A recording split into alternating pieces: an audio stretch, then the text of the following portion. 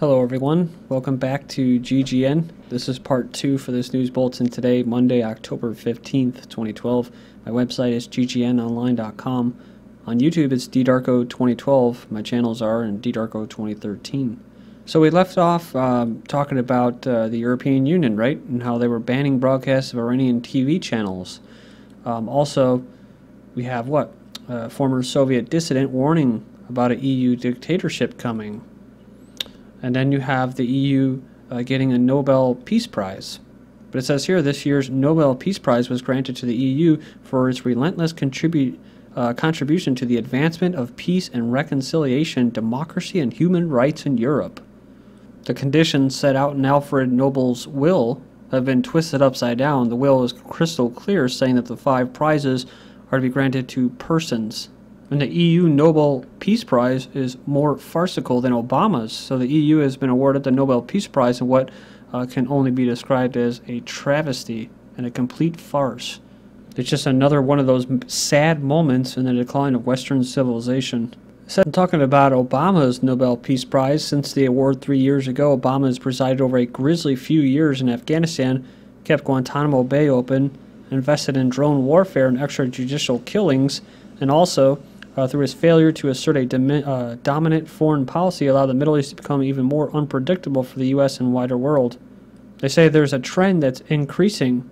Talking about the Nobel Peace Prize is basically delegitimizing itself and frankly acting as nothing more than a public relations firm for left-leaning individuals and institutions. Which makes sense. That's why they got it, right? Because we were just talking about how the EU is heading towards a nice communist dictatorship. But this is crazy because remember what happened. Nobel Committee asked Obama nicely to return his Peace Prize. So the chairman of the Nobel Peace Prize Committee said today, well this isn't today, but that Obama really ought to consider returning his Nobel Peace Prize medal immediately, including the really nice case it came in. He was flanked by 4 members of the committee who agreed with him and said that they never asked for it from people like a war criminal Henry Kissinger, but that the 10% drawdown on U.S. troops in Afghanistan that the president announced last week capped by a period of non-Peace Prize winner type behavior in 2011. Guantanamo's still open, the bombing of Libya, the blowing bin Laden away rather than putting him on trial. Now a few U.S. troops to go home, but the U.S. will be occupying Afghanistan until 2014 and beyond, and he says, don't even get me started on Yemen. So that was from the commission there. EU plans new sanctions on Iran's banking, shipping sector. So this is like almost every week now. Israeli foreign minister says not imposing sanctions like appeasing Hitler. They said previously the sanctions had only targeted certain types of transaction with Iran, but the new rules, if approved, would ban essentially all transactions. And something that I've covered before, just a side note, is what West's cold-blooded sanctions, they target the civilians. So that's who they always target and punish, not the actual leaders. And the people, well, they don't have any power over it. So, you know, it's just like it's punishing the people who have no responsibility for any of the actions of their government. Then we have this euro collapse could lead to war in Europe. A business secretary, Vince Cable, has warned that Europe could be plunged into war if the euro was to collapse. And I've covered this before about Britain preparing for a possible collapse as well. And something else that I saw too, running on alternative news sites, race riots if Obama loses. So it says here that the KABC talk show host Larry Elder interviews one of America's greatest living thinkers, Thomas Sowell, who predicts race riots if Obama loses. So I heard that, and then I heard this. Koch Industries, other CEOs warn employees of layoffs if Obama's reelected. So kind of just some crazy, baseless accusations and stuff going on out there, fear-mongering about how there's going to be riots if Obama doesn't get reelected. And if Obama's reelected, you're going to lose your job. You know what I mean? So it's just complete nonsense. I mean, think about it. I don't think Americans have the fortitude to be able to pull away from the couch or the movie theater or the football games to actually incite a riot. You know what I mean? Unless they run out of tickets or something like that, or at a football game. I just don't see it happening, like a political riot. Iran accused of, unless of course it's co-opted and it's fomented by a certain type of entity. Iran accused of plotting Gulf oil spill to punish West for sanctions by poisoning the Gulf. So again, let me say this again because this is how ridiculous this is. Iran accused of plotting Gulf oil spill to punish West for sanctions by poisoning the Gulf. And this has been leaked by Western intelligence agencies, so you know it's the truth. The plan was codenamed Dirty Water and first reported in German news magazine Der Spiegel, was reportedly intended to punish the West for imposing the sanction. And so here we go with some more propaganda. An electromagnetic pulse (EMP) attack the other Iranian nuclear threats. So it's another threat, the EMP. Remember I told you that you gotta be worrying that Iranians and their guard are gonna come and get you in your bed in the middle of the night. Some experts say Tehran may be preparing for an EMP strike, which could fry electrical grids. Oh, so then you're gonna lose all of your shows and stuff like that. And I think too, that's why it's like when people ask me about the crap hitting a fan, it's like I kind of welcome it and I kind of look forward to it. And I think that if we ever going to actually have some kind of change, like the Catalonians in Spain had, it's going to have to be some kind of crisis. But you know, like I said about co-opting, there's opportunity for real freedom and a chance for people to be free. And like this new show that I was over at my family members like a week ago, and they're oh, Revolution, you'll like it. I didn't like it. I watched like the show, and I just right away, my mom noticed with me too that we both noticed it. My sister was like, "What?" Like, well, they're promoting all this feminine girl power crap, just like Hunger Games. I know Hunger Games, everyone says how great it is, but it's like it's all I see, right? But what they don't talk about is the communities, right? It's all about the communities that are formed during this chance of crisis and stuff like that. So I don't think the elites want to do that. I don't think they want to pull and fry the grids, because I think Americans and people in general now have been so conditioned to this new way of life, quote, modern civilization, that if they did pull the plug, people might actually might start to like what they have. So, you know, that's what I'm coming to figure out now. Iran denies role in cyber attacks on oil and gas companies in Gulf and welcomes probe. They denied any role in the recent cyber attacks against oil and gas companies in the Persian Gulf and said they welcome any kind of investigation. Next up, we have new Senate to push pledge for unconditional support for Israeli preventive war on Iran. Get this, Senator Lindsey Graham of South Carolina, he's a neocon, is planning to press the Senate next month to pledge U.S. troops, money, and political support to Israel should Bibi Netanyahu launch a preventive war on Iran. He claims that his effort would merely make explicit that the U.S. has Israel's back.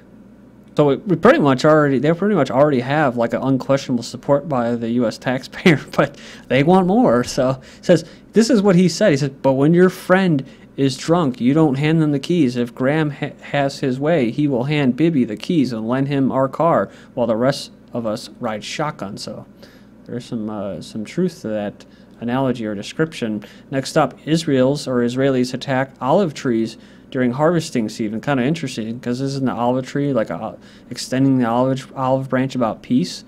So these people, this is their livelihoods. It says here in the village of the East Ramallah, Israeli settlers cut down 300 olive trees just before the olive harvest. The attack was carried out in early hours of the morning at pre-dawn, right? It says, according to sources, while it's under guard of Israeli soldiers, Israeli settlers have attacked an olive grove in the West Bank village and caused extensive damage to the area. Settlers frequently attack the Palestinian farmers in their groves, and with the olive harvest season approaching, there are fears of growing violence in the region. There also is on the Temple Mount a lot of violence. There's actually attacks going on inside there in a mosque and that, so it's kind of getting heated there. Pakistan freed of anti-terrorism obligations, so the U.S. billions will flow instead. The Obama regime has refused for the first time to declare that Pakistan is making progress towards ending the military supply for the Islamic military groups, preventing a right? But even so, Clinton has informed Congress that she waived legal restrictions that would have blocked some $2 billion military aid to Pakistan. This is why the drone strikes will never cease, right? So they got to get that puppet government out of there in Pakistan. The $165 million pledge for Arab Spring Endowment Fund. So editors note, so instead of U.S. aid funding color revolutions in post-Soviet states, and renaissance will be established in Arab nations, and develop banks in these new democracies will be built. So this is basically a fund It's its own little slush fund for color revolutions. That's like starting a fire in the hopes that the fire will clear out the undesirables while leaving the environment intact. Saudi Arabia, Yemen, Qatar, Kuwait, UAE will be crossed off the list for democratizing, right, as they are perfect examples of democracy and human rights. A dangerous game is being played in a dangerous region, and the fallout will lead to more trouble for Arab families just trying to survive. So this is crazy. I mean, it's so obvious, isn't it, that Saudi Arabia and Qatar and all these places that are supporting the Syrian uprising and regime change, they're the most dictatorial countries in the world.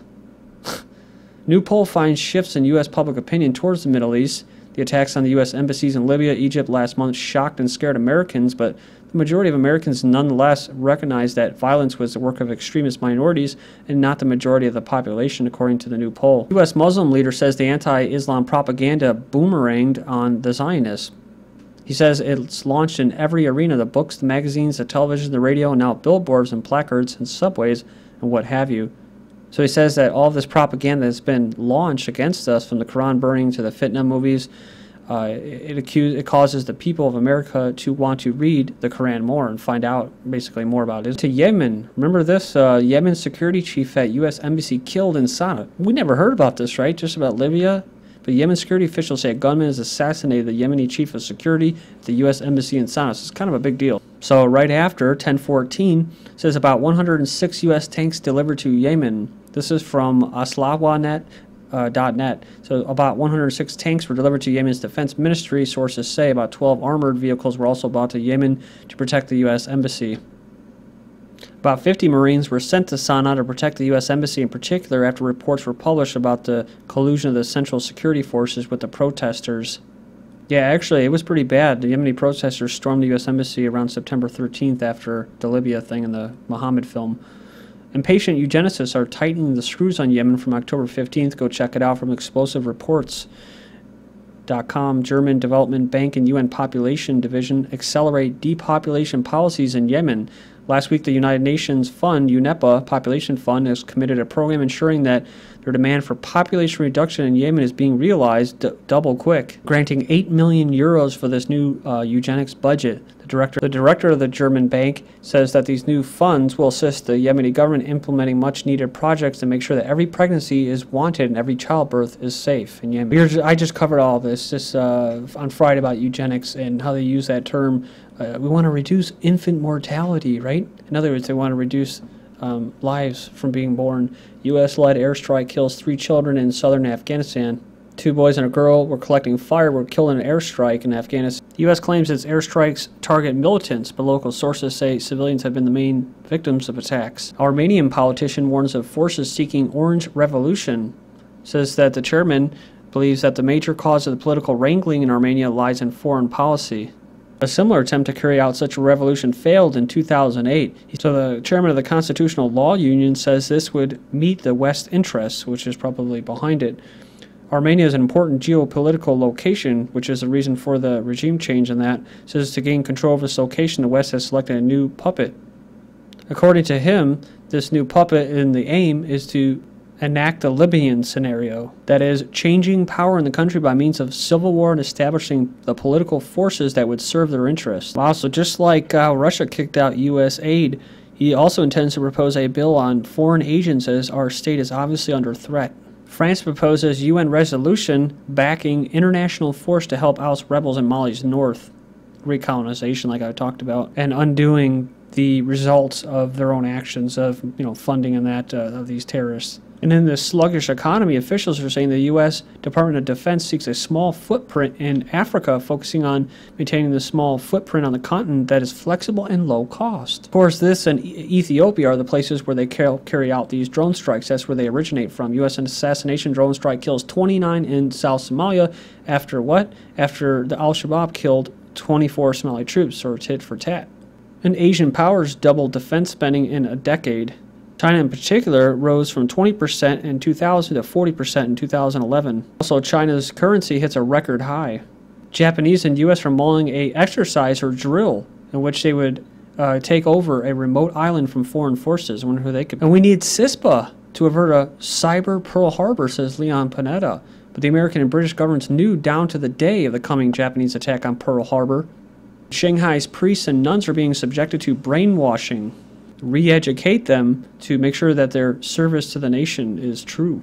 Much like the Tibetan monks' patriotic re-education. 55th Tibetan monk self-immolates. This is GGN and I'm Darko. Thank you.